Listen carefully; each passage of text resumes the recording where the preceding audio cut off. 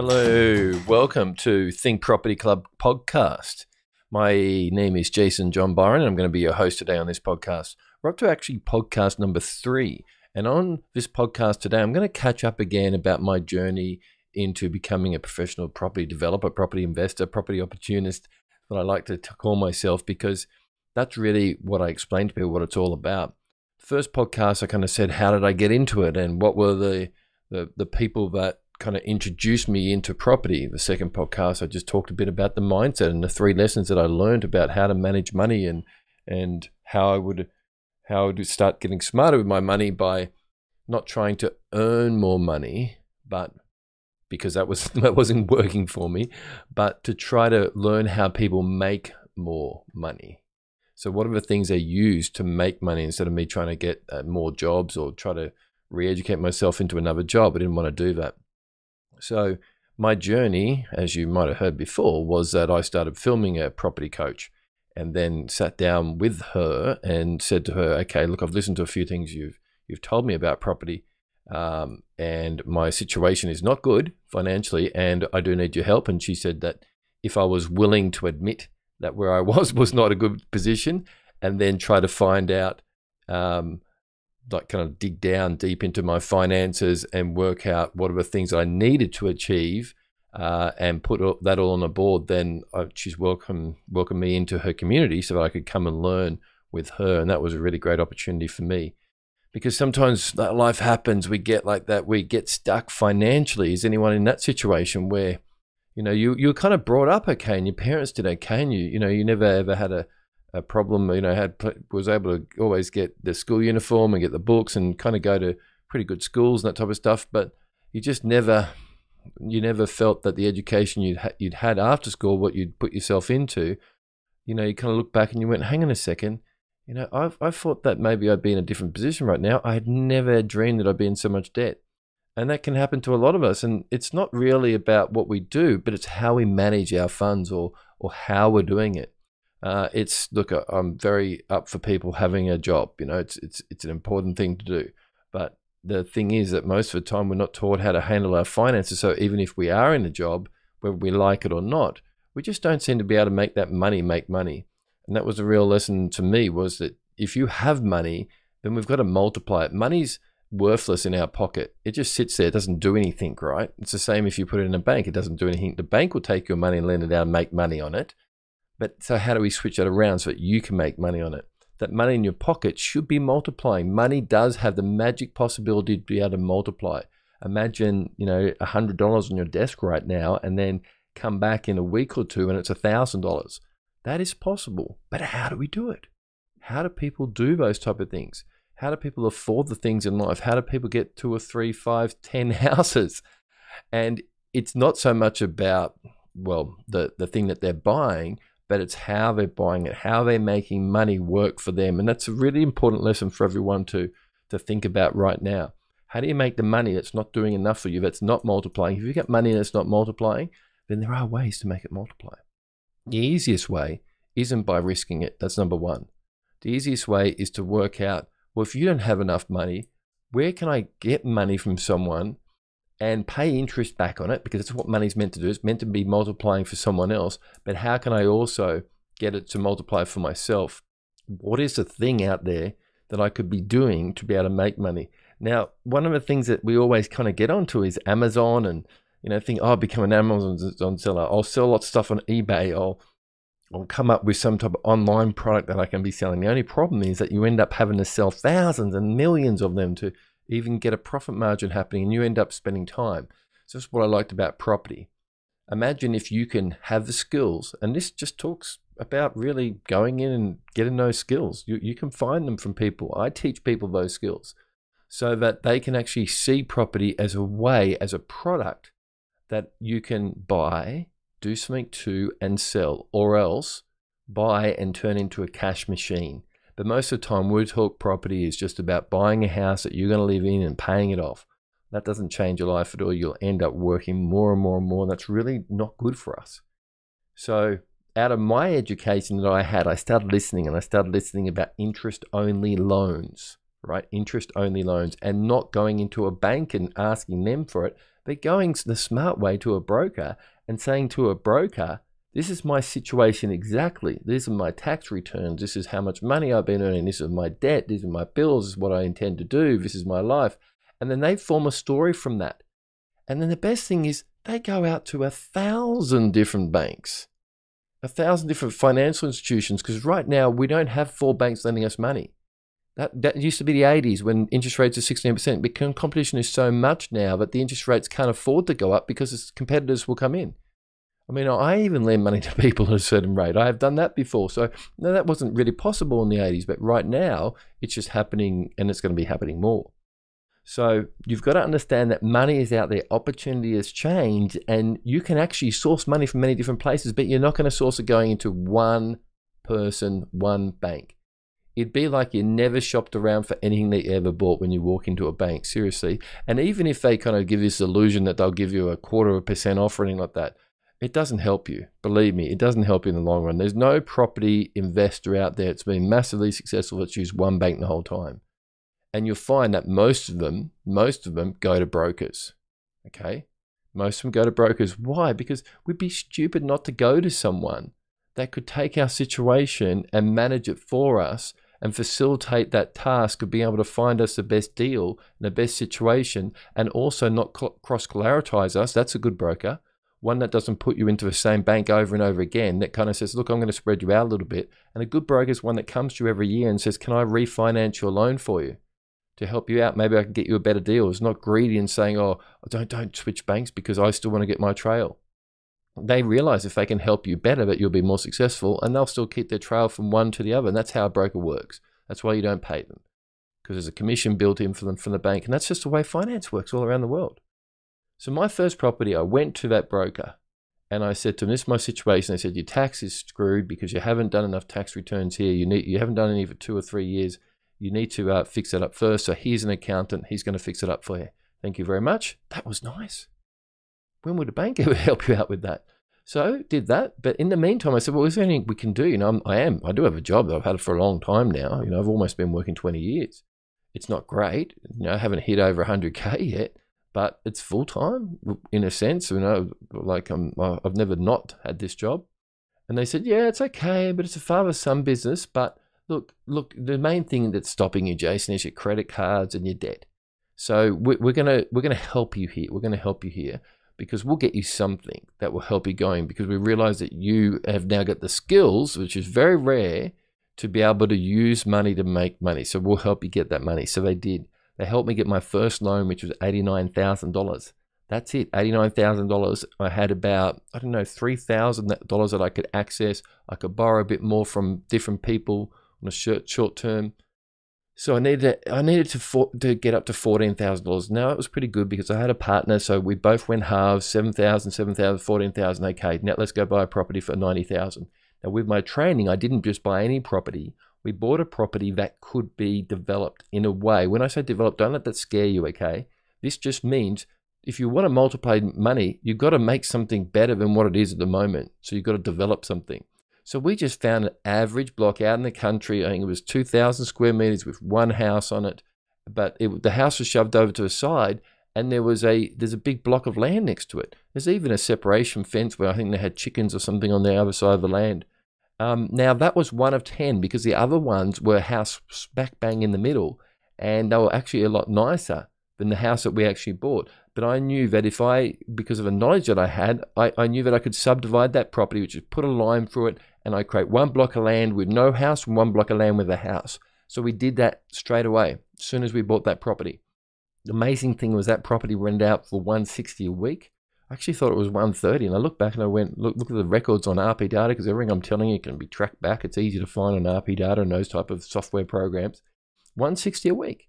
$160 a week is what it rented for. It was amazing. And we paid $89,000. So we paid our money, our deposit, and then what happened is that the first, mortgage repayment comes out of the rent. And I'm saying to my partner, and I'm saying, where is that? Why don't we need to put in more money? Hang on a second, this can't be right. Surely I need to give you money. And no, Jason, actually the rent is covering the mortgage, an interest-only mortgage. And I went, oh yeah, okay, I forgot about that. So I never had to put a cent towards that property, so it keeps making us money. Obviously, we had to go down there and fix the property up, and we did. We split it in two and went to the council, drew up a little bit of paperwork, and then went to the titles office. There's a process to everything. It's not the first time this has been done, guys.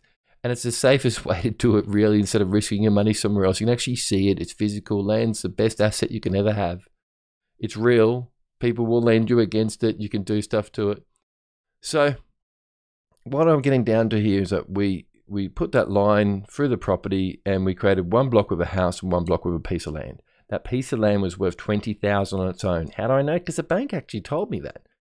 Because we get a valuation out, because what happened is that once we'd separated what we actually bought, they wanted to revalue it, and it didn't come back any different. What I mean is that the land was worth $20,000 on its own, and then the house, which we bought for $89,000, was now on half the block of land, but still worth the same.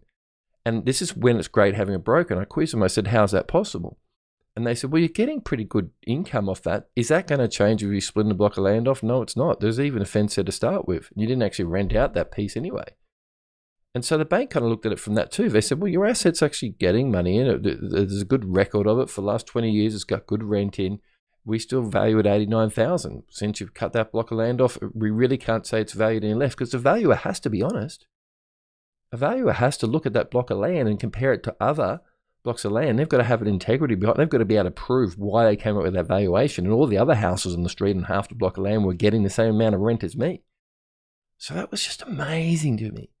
It was just more amazing that I made $20,000 in like 4 weeks. I've never made that amount of money in my life.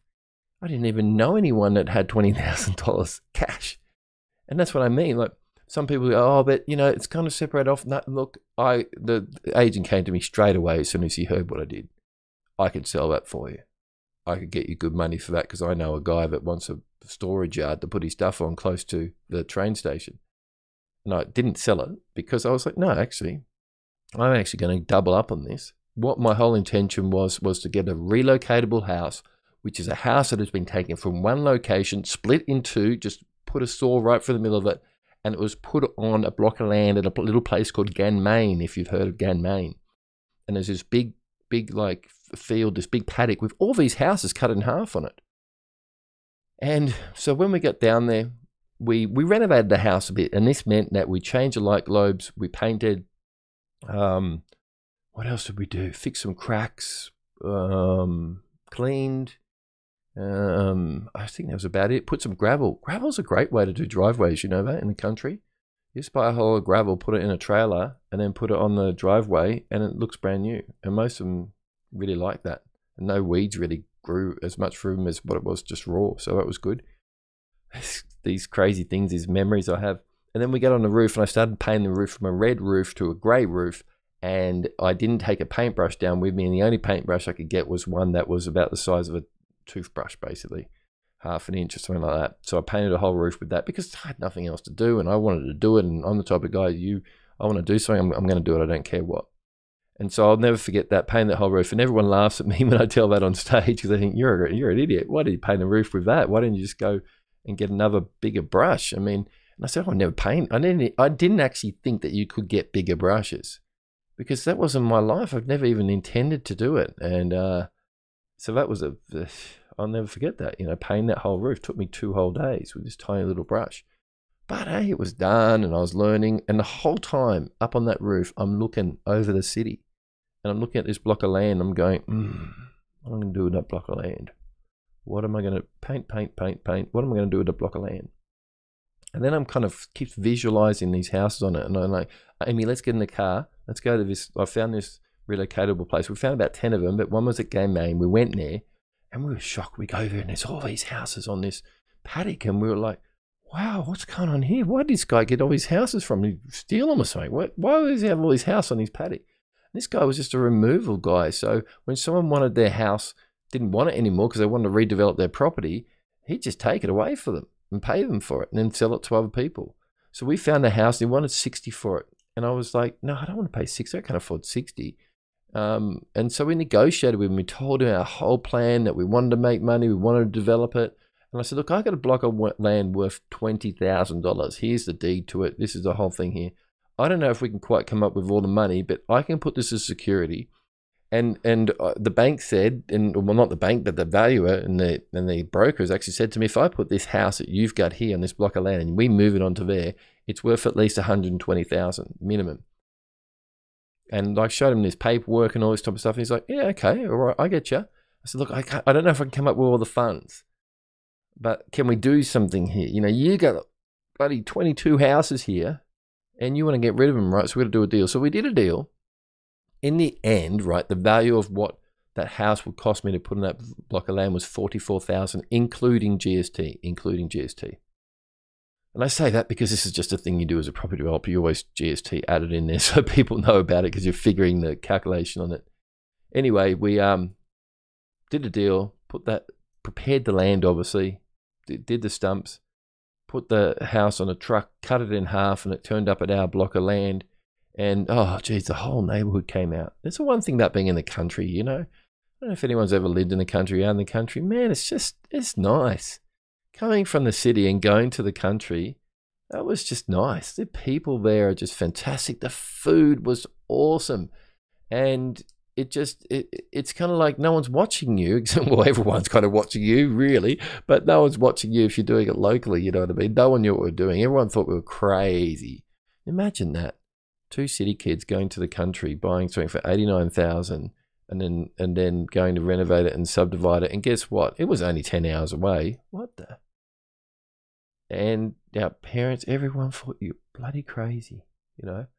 But I knew I wasn't, because I had something that they didn't have, and that was the education to kind of say, hey, you know, and we're going to do this because we want to get into it, and I didn't want to risk things. Isn't that a good idea? I didn't want to risk it. I mean, under 100,000, I can live with that. So we went out there. The funniest thing is I borrowed Dad's car, and it was an old BMW 4-wheel drive because I wanted a big car. And that didn't help. That didn't help at all. So if you are going to do this, don't go out to the country with a 4-wheel drive. And it's a BMW, because then you go and ask people for prices to come and build a fence or do something or help you, and they just give you big prices. So the next week I went and took the old Commodore out. I found an old Commodore and drove that down, Commodore station wagon. Can't remember where I got that from. But better prices. So there's another tip for you. Bigger brush on the roof, and I'll spray it maybe, and then take a cheaper car down. You'll get better prices for tradies down there. Anyway, so we put this house on this block of land, and something happened to me. Like, I was really excited, and I was feeling pretty good about myself. And Amy said to me, look, you haven't been spending time with your friends or anything, and they want you to go play paintball. And so we did that. We went and played paintball, but the only thing was that I was going down a hill, and I was wearing army boots because I had it from the old days when I used to do training. And I twisted my whole leg, and I shattered all the bones in it. And if anyone's ever had a metal rod in their leg, you'll know why you have to have it. And it's because the leg was not going to heal when it's shattered. It will heal if it's broken, but if it's shattered, it won't. So this is it. We got the house there. It's laid down there on the land, ready to go. They put it back together. They put a bit of plaster around it, so it looked like one house again, but then we have to fix it back up. Okay, it wasn't in good shape from a point of view of things were cracked, and it didn't look great inside. We had to do it up. It was vinyl clad. Does anyone know what vinyl clad is?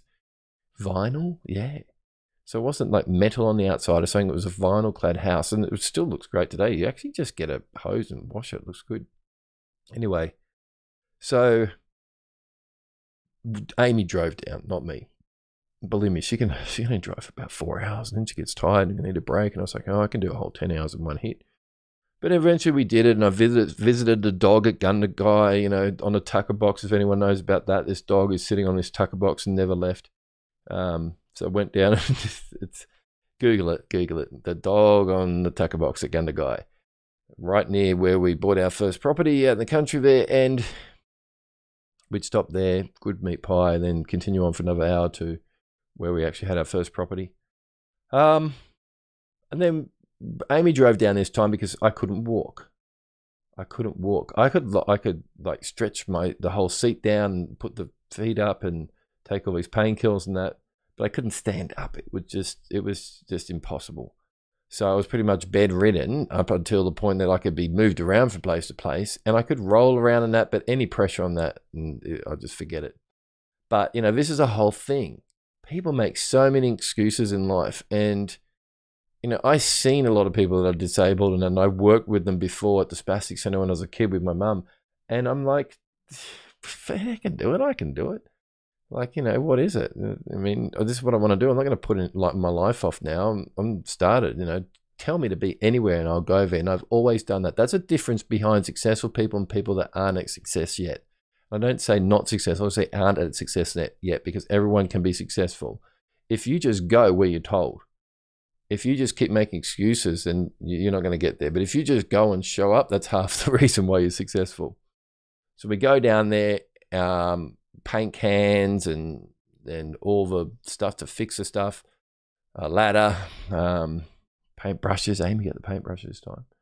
And I really couldn't do much because I looked a bit stupid, because Amy kind of just put me on the floor, and I kind of just, I just kind of crawled everywhere, in a sense. So, I don't know, the vision of it probably sounds silly, but hey, we were on the ball. We didn't really have time to take off. We kind of just said we're going to do this over the next 8 weeks because we need to get the place rented, right? How am I going to start getting cash flow from it unless we get it rented?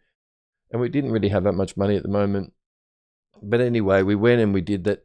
And I came up with a brilliant idea, because we needed a fence around this, right? We needed a fence at the front. So I saw this ad on eBay for a pool fence, and it wasn't that far away, actually. It was in the next town, Griffith, I think it was. I said to the guy, look, if you can deliver it and bring it here, then that'd be great. He said, oh, you might need to help me get it off the truck, if I come there, because I'm only on my own. I said, you're going to have to get someone to help you get off the truck when you get here. Bring someone with you. He's like, why? I'm like, because I can't walk. I'm not classically disabled. I will get better, but I can't actually walk, mate. I think I got it for $160, pool fence. So he came, took it off the truck, then I hired a local guy to come out and put the fence up. And then I said, okay, Amy, I've also ordered this turf. And she's like, all this turf rocks up. And it's all in one big pile, and I'm lying on the front porch. Everyone thought I was a lazy bastard. My wife was doing all the work, and oh God, the looks I got laying on that front with a dog. The dog too, hey? Looks pretty silly. So Amy's standing on ladders. I'm 6'6", guys. That's how tall I am. I can reach a roof with a paintbrush, no problem. Change light globes. And that Amy is not. She's half my height.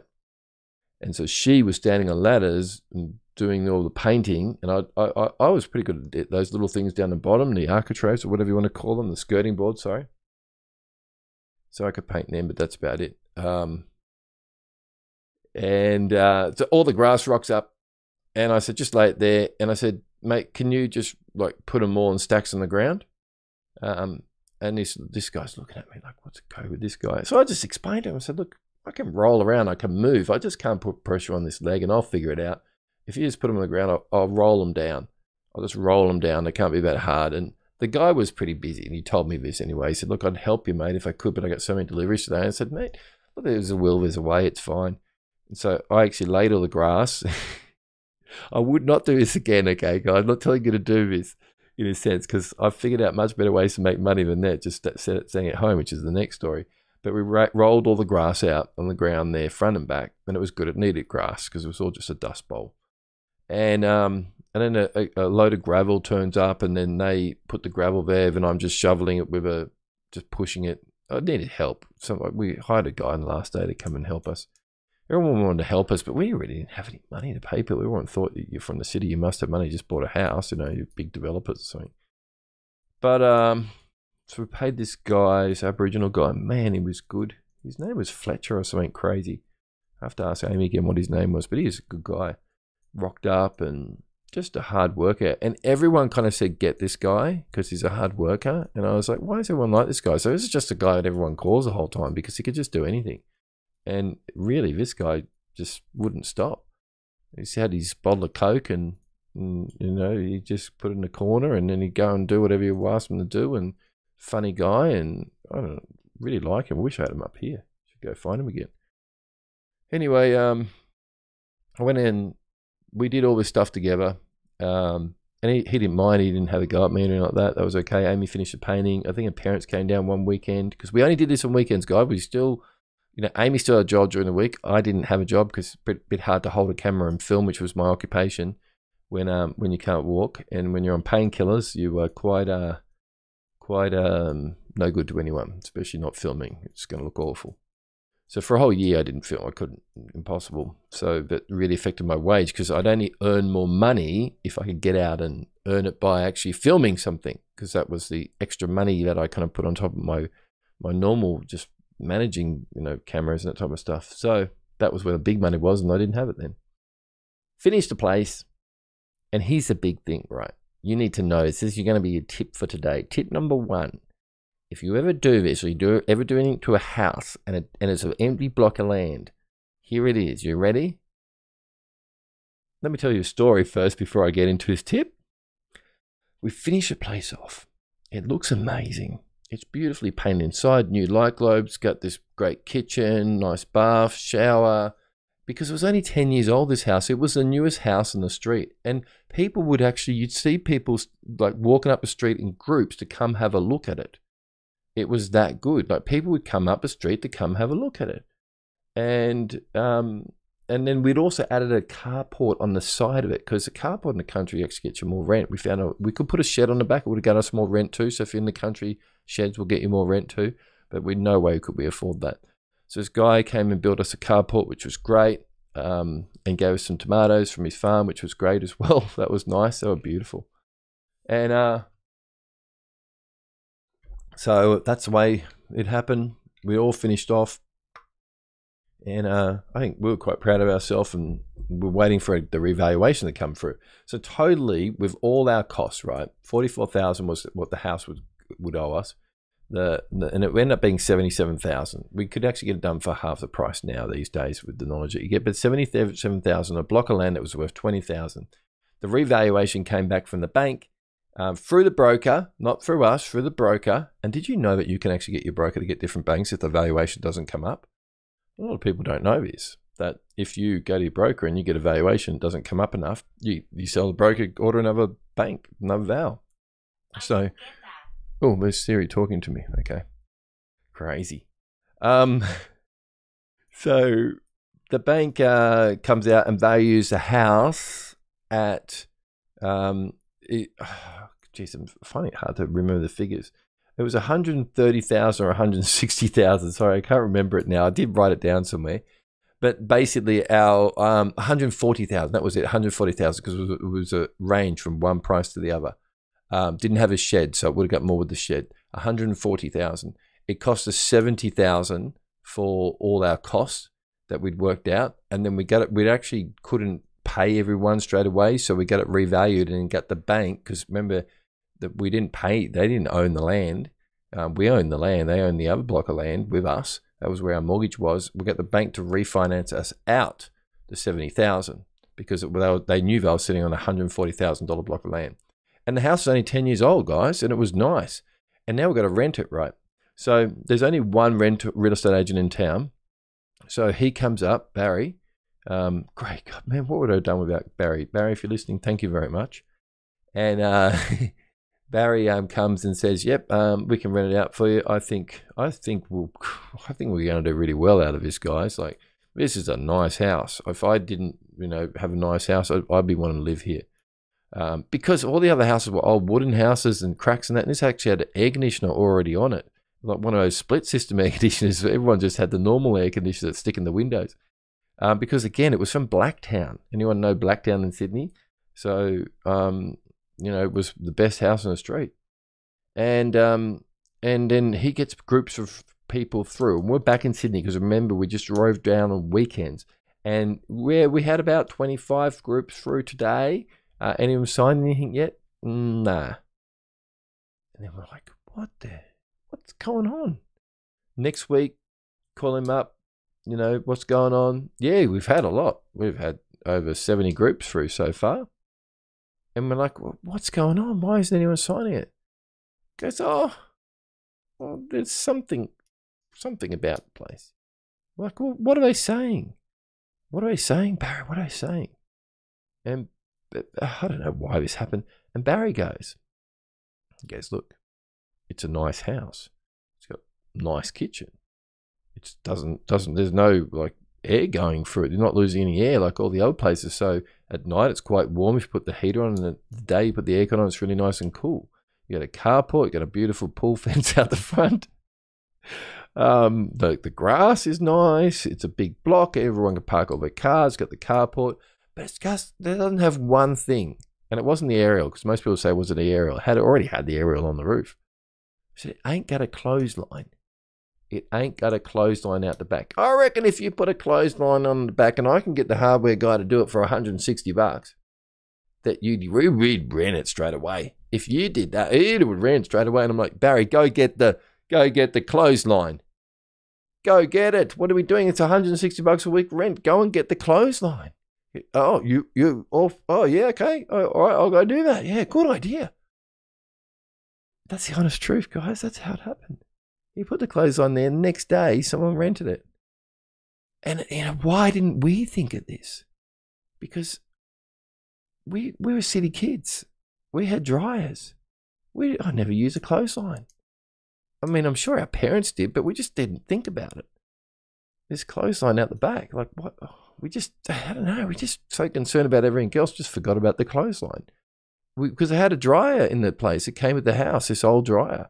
It was pretty good, actually. We used to dry in it, wash our clothes, and then dry it when we went down there because we were pretty dirty. So that was the case. This thing rents out finally. And it's great, man. Like, we're $70,000 loan and getting $160 a week rent. The other place is going well. I think we got up to 175 once. Like, it was really good. So we had 2 houses back in Sydney. I'm still bed capacitated with the dog, with Harry. He stayed with me the whole time. Good boy. Had to do the whole shower thing where you had to get all this, like this plastic seat used to have to go in the shower, and I used to have this thing that helped me go on the toilet and that. Man, it sounds like the worst part of my life. Like not being able to work, having this, not being able to work, not being able to walk, having my partner go out and earn all the money, if I wanted something, she'd have to go do it for me. She'd have to help me into the car. I would bitch and moan. She'd have to put up with it. And it felt pretty bad as a guy, right? But we were on a mission. Like we were looking towards the future. We didn't think about now in our situation. And she's a great girl, and I love her. You know, she put up with that, and a lot of girls wouldn't have. They would have said, "Well, you know, you're screwed. I'm making all the money. I'm not going to stick around and support you." But she did. And I had great friends in that. You know, I really have. And even though I could be in the most amount of pain, I still crack a joke. I'm that type of guy. I don't know where I get it from, but I am. Like, I always look at the bright side of things. And it was nice staying at home watching television and playing PlayStation. That was good. But Amy said to me, "Hey, let's not stop. I figured out that one of our coaches said that you could do this thing called joint venture deals. And this would mean, this is how it goes. You remember it?" I'm like, "Yeah, I do remember it. Actually, what happened with that?" Well, she said, "Well, so this is where we've got all these skills, right? We now know how to subdivide. We know how to do relocatable. We now know how to get a valuation. We know how to use the brokers. We know how to do research. We've done okay, Jace, from that research. So we've already done a subdivision. We need to find a place that other people will invest with us, and it needs to make money, like we did that block of land for $20,000. So we did. We found a place. We did a lot of research. Well, I actually had to sit at home with a laptop on my chest because it wasn't good sitting up. I'd have to lie down. It was much better. And instead of playing PlayStation, gave that away. You know, sorry for all the guys that missed me out on, was it Battlefield 2? I just had that was me gone. I was looking at property now. And I found something, and Amy did some research, and I did some research, and we found this place which is block of land, if it was cut off, would be worth $300,000, and the house was $575. So that would mean that if we knocked off this block of land, the whole deal was worth $575. There's a few of these, but one of them was $575, and you cut off a land, and the land on its own was worth $300. People want to land in this area. A good school. And next to Macca's, train station. Mirvac had done something across the road. And so we then had this community, because we did education, right? Because we were part of a group that we paid for a course, and we'd gone there and sat about and learn about tax and about loans and about interest only and about trust structures to protect our assets and all this type of thing. But we were also in that room with 3,000 other people, I think. Well, I don't know.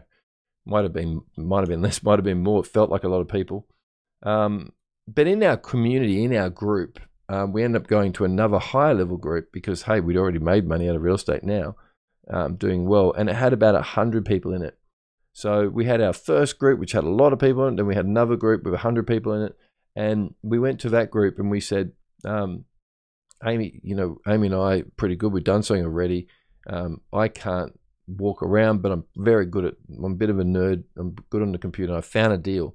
And if anyone wants to go in on this deal with us, we can show you all the research. Jason's going to be doing it full time because he doesn't have a job anymore. When he fixes himself, he will, but he can't walk at the moment. But, our research has shown us a lot.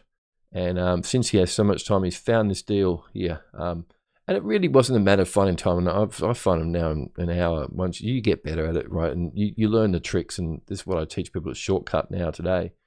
But we found this deal and we put it out to this group of people, 100 people. And it was the strangest thing. And the people know me now, know exactly what happened. They remember the deal coming across the table, 575 and the land's worth 300. And they were like, that sounds interesting. And what's a deal, Jace? Well, this is a deal that we buy it with all your money because I don't have the money. And I'll do all the stuff to separate the land so you get into 2 titles, all in your name. But I want a JV agreement done with a lawyer that says that I get half the profits or whatever the increase in the value was. So I said, I reckon there's at least 100, maybe 150, 200,000 increase in value once I subdivide this property for you. So therefore, I'm looking for 50, 60, 70, 80, I don't know what it's going to end up being, but I just want half of that. And it's simple, it's easy. I can't really say much more than that. And I had this 22-page document showing everything, all the backup, everything like that. And then we had 10 emails come in from people. 10. We're like, well, we thought we'd get one, or maybe nothing, or some questions, but 10 people saying, I want to do this now. And we were shocked. Could you imagine like going to a school and it's your first day and you want to be friends with everyone, and then 10 people come to you and say, I want to be your best friend. You've got to pick one. Because those other people we thought would be pretty angry at us because it was obviously a good deal. We didn't even know it was as good as what it was. And these things I find every day now, but I don't know how it happens, but it was a skill put into determination with the steps and the processes to make sure, same things that I teach people today is not much different now. But we picked one person. That was the person that sent us the first email. And they were able to do the deal. And the 9 other people, after we picked that person, were really not angry at us, disappointed. They're like, oh, I wanted that. So we're like, well, next one's yours then, I suppose. I don't know. What are we going to do? First one worked out. And that was the whole thing. Would we pick and choose, or would we just pick the first one? So we just thought, well, what's the easiest way to do is pick the first one. So we did, and we did the deal. And, I'll tell you that on the next podcast. So hope you've enjoyed this. Hope you've learned some things here. I'm Jason John Byron, JJB, Jason John Byron. I have a club called Think Property Club where I like to introduce people into ways that you can multiply your money through property. That's it. To get multiple income, multiple cash flow, multiple streams of cash flow through property. Think Property Club is a free group, but it is a club. You will have to be thinking about property. It's all about property. It's about helping you get that first step into property. You join the club, you're educated on a few things. I kind of introduce you into a few things. You got actually a little mobile app with it as well, which is pretty good. And then I teach you a few lessons and I put you into a Facebook group, a club. So no one else is in there but the people in the club. And we start talking about property. And I got all my friends over the years in there and everyone there. So you actually get some pretty good advice, not just people that think they know what they're talking about, but people actually really interested. And this club is fully open to the public, but you have to be interested in property. There has to be some interest for you to want to be there to learn. It's like joining a sport or something. You can have some interest in it. So that's why I didn't want to just open. And there's lots of services and people there and people that do what I do. And I don't mind if any real estate agent wants to come or someone that's got a product that they could sell you. That's fine. As long as it's concerned around property, that's fine. The club is getting bigger and bigger. It gets 100 people a week. 100 people a week at least coming in. So you can imagine how big it's going to be by the end of it. But I felt I had to do this to introduce people in. I'm also a coach and mentor, and people know me. Very, very easy to Google my name, Jason John Byron. You'll see me out there. And I do take people to another level. But Think Property Club was given that introduction first, kind of helping them see how to use money first. How do I use money differently from everyone else to get multiple streams of cash flow through property? How did I change my life? Well, it wasn't just the property thing that changed my life, but it was a way that I was learned to manage money, and that's how I teach people about today as well. So I hope you enjoyed this podcast. If you are listening to this on YouTube, or you've listened to it on some podcasting or something, subscribe. Press that button and give me a like so I know that you like this information, or give me a comment back. Give me some feedback here. What was the things, because often I'll tell people stuff and they'll go, you know what you just told me there, that changed my whole life. I've actually done exactly that, or I did this, or I did that. Ask me anything you want, because this, I live and breathe it. And people say, well, why do you do this if you're making so much money and doing so well? It's because I love it. I sat down and said, what are the things I love? Well, I love doing property. I love talking to people and educating them and helping them out. I've got a bit of time these days because I have secured cash flow for life. I have secured enough cash flow so it's quadrupled my wage in what that was, and I don't have to go and earn it. I've actually got property bringing that money in for me, and I want that for everyone out there. So yeah, subscribe, get your little bell going on YouTube so you keep getting these ones coming through. Join Think Property Club at thinkpropertyclub.com.au, and have a brilliant day, guys.